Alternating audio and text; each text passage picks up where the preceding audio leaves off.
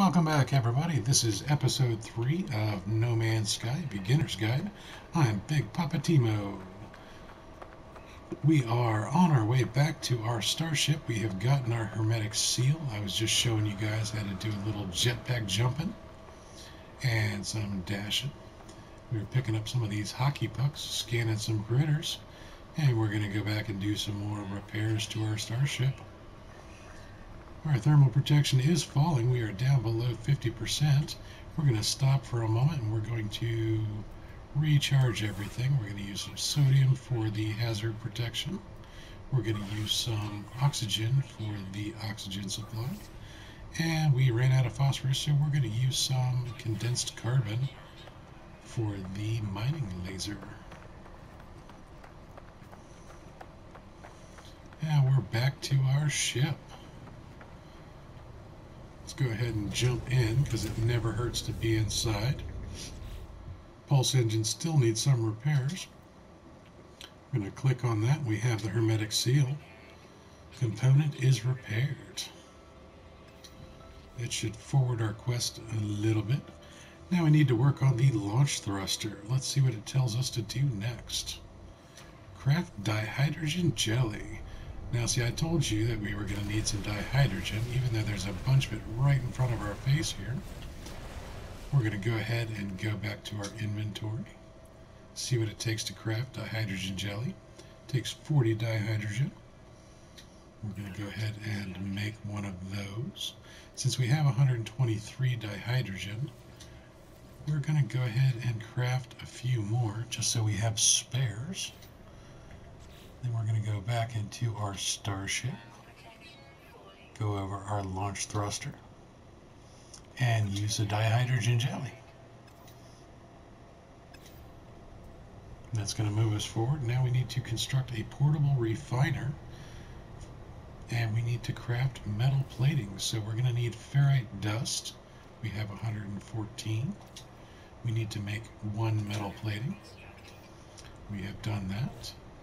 And then we are going to left pad up 1, and it's going to show us how to build a portable refiner. It takes oxygen and the metal plating. I'm going to go ahead and click on that. We need to go to the fuel inverter. This is going to take carbon or condensed carbon. Condensed carbon it takes less of and a lesser volume, so if you have it, use that. And then we're going to put 64 pure ferrite, that's all we have, or 64 ferrite dust. It's going to make 64 pure ferrite for us. So we're going to refine that, and while it's doing that, I'm going to take the opportunity to shoot some more of these little hockey pucks, get some more mats. I'm also used to a much longer pulse on my mining laser, so forgive me for the overheats. And our refiner didn't take very long at all, so we're going to go ahead and grab our pure ferrite out of there. We're also going to grab carbon and pop it in there and make condensed carbon. Okay, now we should be able to repair our launch thrusters. Let's go ahead and hover over that. We have the 50 pure ferrite. We've already done the dihydrogen jelly. Component is repaired. Our ship is good to go, guys. That was pretty easy. Starship repaired, launch systems online. Don't forget to pick up your portable refiner. Take whatever you were making out, put it in. Now there is still some fuel in here, but when we back out of here and pick this up, it's going to give us the carbon back that was in the fuel tank. But we also don't want to forget that we have this guy over here. Don't want to waste materials. Check on that damaged machinery, see what it needed to do. Cobalt, nope, don't have that yet. I wonder if there is cobalt right around, and knowing what I know, there is. We're going to scan these real quick.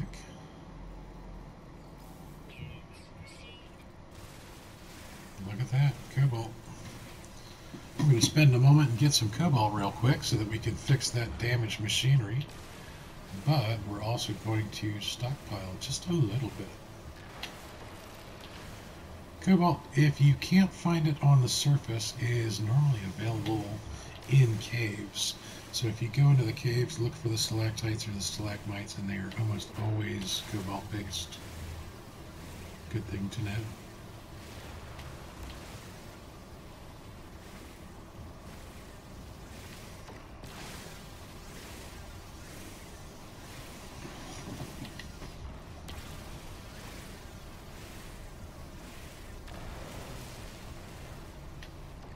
Alright, 111 cobalt. We only needed 25. There's our damaged machinery over here.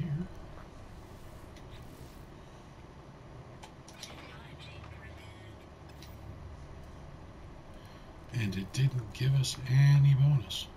Probably because of the stage of the quest line we're in. So now it's telling us to get in our ship, and that's exactly what we're going to do. Let's see what it says now. Seek answers among the stars. R2 to take off. Hold and squeeze. Launch thrusters down to 25%. R2 and O gives you a boost, and we're going to launch out of the atmosphere into outer space. Tells you what system we're in. Hey, look, there's a bunch of asteroids here.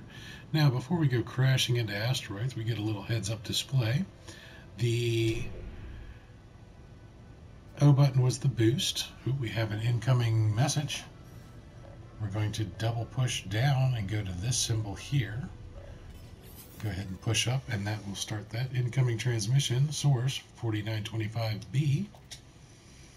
Please identify yourself. Let's go ahead and identify ourselves. You are not alone. Follow the broadcast ends as strangely as it began. The final piece of the signal appears to be set of planetary coordinates. Input the data.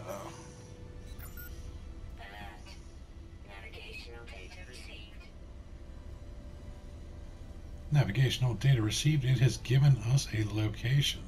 Now before we turn, I'm going to go ahead and hit X a little bit, fire my photon cannons, move around a little bit just so that I can line up with different asteroids. You got to hit them a couple times before they blow up. Some of them just explode, and then there are other really, really big ones out here that will just take kind of deads. But you'll notice that we're getting 3 different materials. We're going to get gold, silver, and tritium. The gold and silver are not that important just yet, and the tritium will become important in the future. Another aspect of the game, though, you get to do some space mining.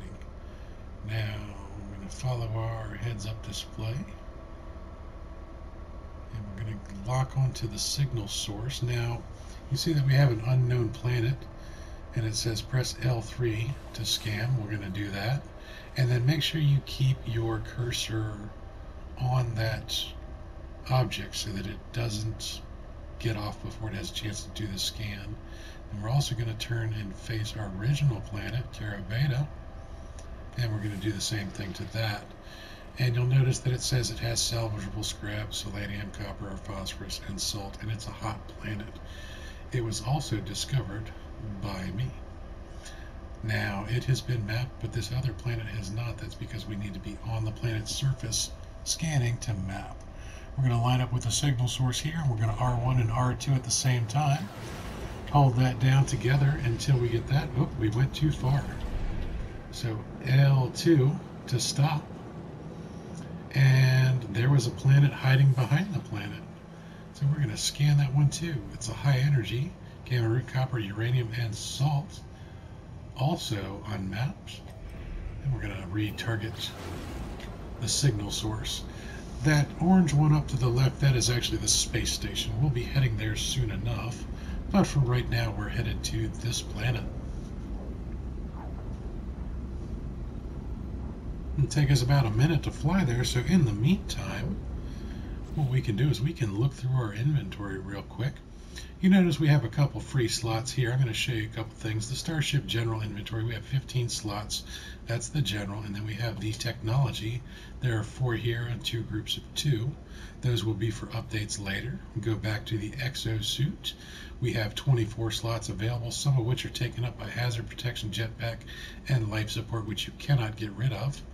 And then we also have Technology. We have 4 available slots. And then we have what's down here called the Cargo, with we have no available slots yet, but that's Exosuit High Capacity Inventory. I will show you the use for that later once we get to the space station. About 17 seconds out, flying along on our nice little fighter here.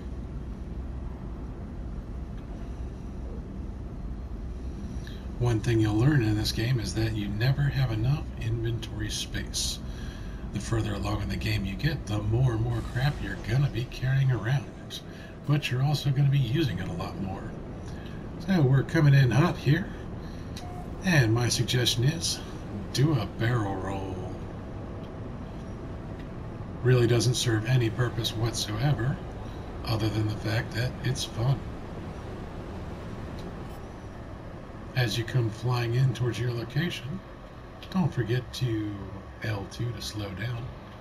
Then you can R2 to speed up a little bit.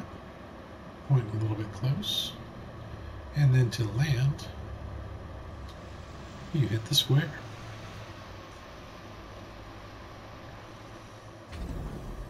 Come in for a little bit of a chunky landing. We go ahead and jump out, and we have a first Sentinel. These guys right here are super, super important. I'm going to give you a little bit of background on him. We're going to scan him because he's scanning something else, and it'll show you that he is processing the status. He's, what was it? Can't see it anymore. Basically, the Sentinels are the protectors of all these planets. So he's going around and scanning things. What you don't want to do is make them mad. And to make them mad, if you start mining something in their presence, if you can scan this first, and then fire off that, he's going to go, hey, wait, you just blew something up and come take a look at me. Don't shoot him. And also, don't mine anything else while he's right there. See that little crescent shape on the screen above my head? That's the direction that he is for me, and then the lower right shows that we are in range of a Sentinel. We're going to walk away a little bit, and that's going to get a little bit weaker. And notice that there's a cave over here. We're now outside of the Sentinel's general view, but if you blow too much stuff up, they come a-running. If you kill critters, they come a-running. We have birds flying nearby. We want to scan those. Flying creatures are the worst things in this game to scan. At least for me. Some people are probably much better at it than I am. But me tracking these guys is just a pain. But look at that, 1,000 units just for scanning one creature. And you want to make sure, again, to scan everything in your immediate surroundings. And I'm going to show you that we have a save and chart. This is a waypoint. I want to click on that, and that's going to chart the area, but it is a manual save point. So if you back out of the game now, and you want to return to exactly this point, that is a manual save. Every time you get out of your ship, though, it is an auto-save. So if you need to save really quick, you can just jump into your starship, jump back out, and you have an auto-save selected. Now you see here, this says search. We can't, because it requires an Atlas Pass version 1. That is a crafted item that you will find the pattern for later. It comes quite a few hours into the game. So now we're going to go ahead and check out our broken technology. 161616, log entry, 4925C follows. The sparking wire of the machine generates a signal, tapping out its broadcast into the void. Whoever left the message is long gone. Let's decipher that. Entry 4925C, no fuel in. Failed to reach station. Hazard protection low. No choice but to underground. Deployed base computer. As well as the log entry, the signal contains plans for a base computer and a terrain manipulator. That's where we have to stop for right now. Hopefully, we'll see you next time. If you liked what you saw, give me a thumbs up and maybe hit subscribe. Thanks for watching and fly safe.